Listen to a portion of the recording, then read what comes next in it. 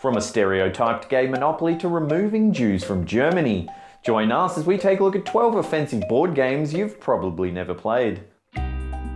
With so much debate about US gun laws at the moment, this weird and offensive board game from 1985 is sure to rub some people the wrong way.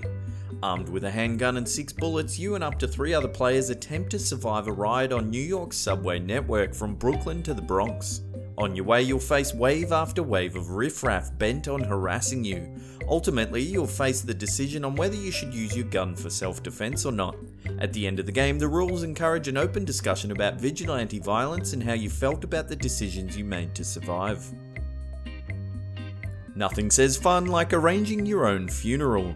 This bizarre board game, created in 1964, pits players against each other to see who can win the most money to throw lavish funeral parties while still alive.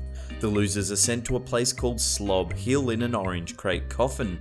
The aim of the game is to be the first player to accumulate $50,000 worth of funerals, hearses and tombstones. The only problem is I think dying might actually be more fun than playing this weird board game. Nothing like teaching kids about a cigarette company nice and early. Produced by RJ Reynolds Tobacco Company, this 2 to 6 player card game comes packaged in a big Camel cigarette packet.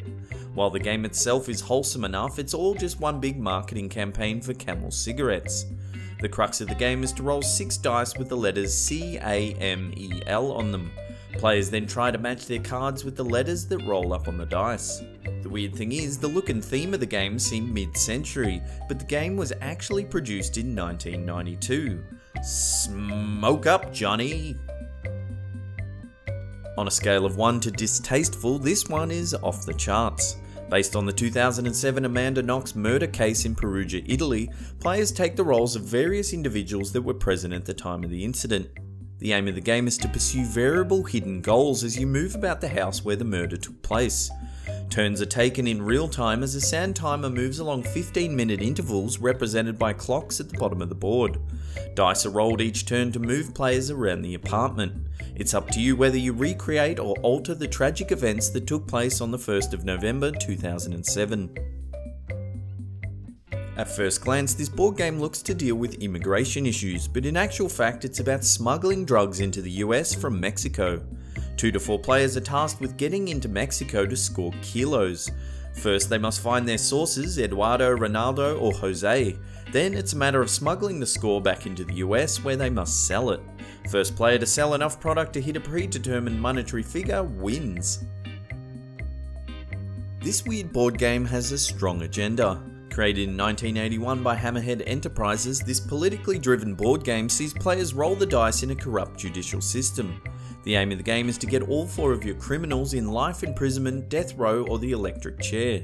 Alternatively, a player may use 2 of his liberals to manipulate the opposing players.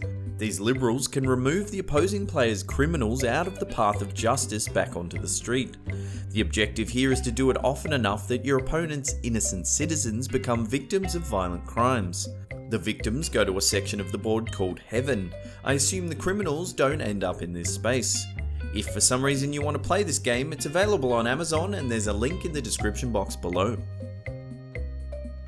Take the role of a band of fundamentalist Christians bent on killing all hippies. The aim of the game is to kill or convert hippies using various religious relics. Players choose the length of the game depending on how many bohemian alternative types there are to kill. So join your fanatical Christian brothers and sisters and rid the world of those pesky non-conforming flower children once and for all. Created in 1983, Game Monopoly is an unofficial version of the Parker Brothers' well-known property trading game. Although this version has a rather queer twist. Players choose from a range of tokens including a jeep, teddy bear, blow dryer, leather cap, handcuffs or a stiletto heel. Instead of owning properties, players build bars and bathhouses. The chance and community chess spaces are replaced with camp and family pride cards, where players are encouraged to act out certain prompts, like say fabulous 6 different ways to earn money. Whilst this board game is intended to be tongue-in-cheek, the stereotypes and caricatures used in the game are sure to offend a few people. Game Monopoly was produced by Parker Sisters, a subsidiary of Fire Island Games. According to Board Game Geek, Parker Brothers sued Fire Island Games for copyright infringement, ceasing all production of the game.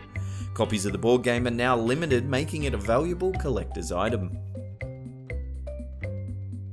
While the basic premise of this game is somewhat admirable, the career options for girls in this 1960s board game were limited to airline hostess, actress, nurse, model, and ballet dancer.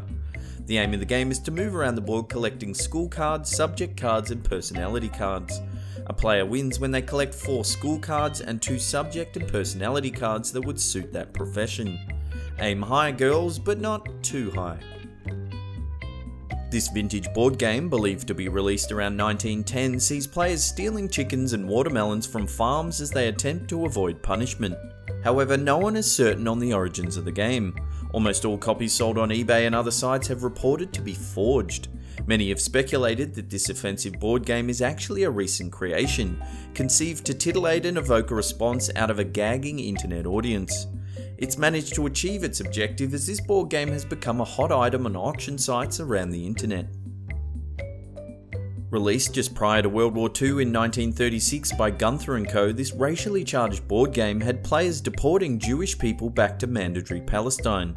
Each phase of the game had players rolling the dice to move their Jews along the board towards collection points where they would be deported. This offensive board game has become known as history's most infamous board game, with a reported 1 million copies being sold in pre-World War II Germany. There is a copy on display at the Holocaust Museum in the Wiener Library in Russell Square, London. This board game is so offensive I can't even say the name of it, and we've had to blur the title. Released in 1950, the aim of this game is to shoot these boys with a popgun rifle that fires corks. First player to get to an agreed points total wins. What in the blazes? So I've got a question for you lot. If you could invent a board game, what would it be? Let us know in the comment section below, and the most interesting creative answers could feature in our next Q&A. And that's it for the end of the episode. Thank you so much for watching. I'll see you all next time. Pew!